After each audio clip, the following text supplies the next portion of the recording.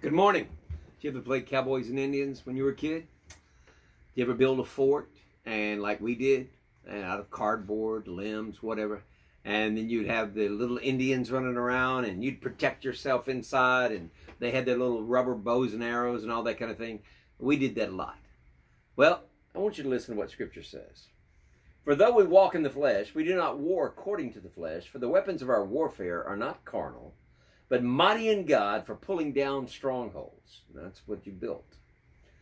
Casting down arguments and every high thing that exalts itself against the knowledge of God, bringing, listen to this, every thought into captivity to the obedience of Christ, and being ready to punish all disobedience, when your obedience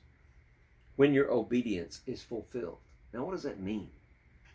Okay, I was just talking to a guy, and I was picking up a piece of equipment, and he's telling me a story. And he said, I had a friend, and this particular friend, had a big company, because this was a company and everything. He said he had a big company, lots of money, all this, the equipment, everything. And he said his wife was actually funneling off money continuously, and bankrupted him, and she divorced him. Well, he was so bitter and so lost without his resources that he took this trip to Hawaii, got in his car, and he was going to drive off the cliff.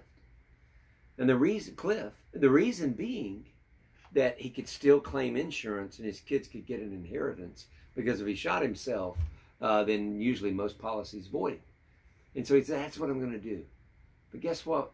The cliff he had chosen to drive off of had a church service going on right there. And that changed his life.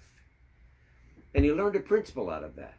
When a thought comes, you don't let it sit. Because we don't wrestle against people. Not his wife, not somebody that's done you wrong, not somebody at work. All of these things that happen to us that make us think we have physical enemies. He said, you're warring against invisible enemies. Therefore, when that thought comes in my mind, I'm going to grab it up quickly. I'm going to bring it up under Christ, the death on the cross, that I have no rights, and I'm going to surrender it to God. And in the midst of that surrender and that obedience, I get liberty and I get freedom. And I'm no longer a prisoner. Now, I knew this other guy. He had a sweeper. He had the 285 contract in Atlanta, and that's a big deal. And a guy stole his sweeper. And he lost the contract. He was furious, bitter, because that's lots of money invested and a lot of money lost. But he had to make a decision. This guy gloated over the fact that he didn't have to go to jail for that. And he really fought that. But then he finally came to this conclusion. Am I going to give this person that much power over me? Or am I going to give this temptation to do this over to Christ, surrender my rights to have had a good contract, and let God bless me in another way? He chose to do that. And God blessed him in another way. I don't know how God's going to bless you, but every single person in the world has somebody that's doing them wrong, especially as a Christian. You can have somebody that's after you. The devil's continuously going to be after you. Jesus said, in this world you're going to have tribulation, but be of good cheer. I have overcome the world. But we've got to bring these things. Now, we build strongholds ourselves. We allow the devil to build them in our lives. Of procrastination. We don't read our Bible, we put it off.